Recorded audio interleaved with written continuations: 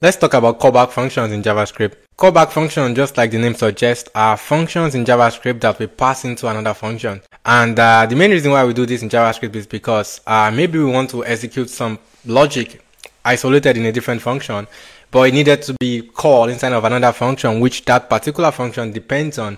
Then we pass that other function as a callback into the main function itself. The explanation might be a bit confusing, but let me show you an example of what that looks like. If you look into my screen right now, we should see that we now have the comment which says our callback function, and then let's write our main function. In this case, our main function is going to be main function. And then our main function, what is it going to be doing in this case? Is going to be accepting a callback function. So we say our callback as an argument in this case. And then first of all, let's log something to know that our main function is actually called. So we say main function called. So that's what we are logging.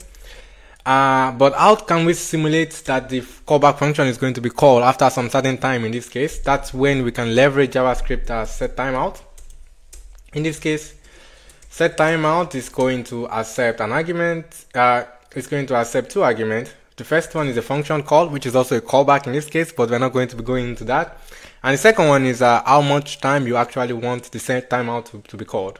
In this case, I would say 3 seconds. So now let's call the callback function inside of our setTimeout. So we say callback, and we're passing a message to it. We say callback function called in this case. So that's exactly what it's going to look like. But we also need to write our callback function, right? Because we need to pass the callback function into the main function. So let's write that. So we say function my callback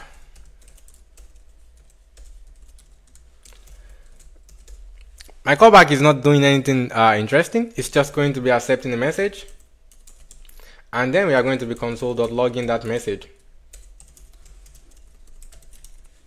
So now this is our two functions. This is our main function in this case, and this is our callback function in this case, which is the function that we are going to be calling inside of our main function. But how do we call our callback inside of our main function? To call our callback inside of our main function, what we need to do is we need to say main function, and inside of it we need to pass our callback as an argument. So we say my callback. And what is this going to do now? Now this is going to call our main function, and after 3 seconds this is going to call our callback function. Let's see how that's going to work in our terminal when we try to run our code.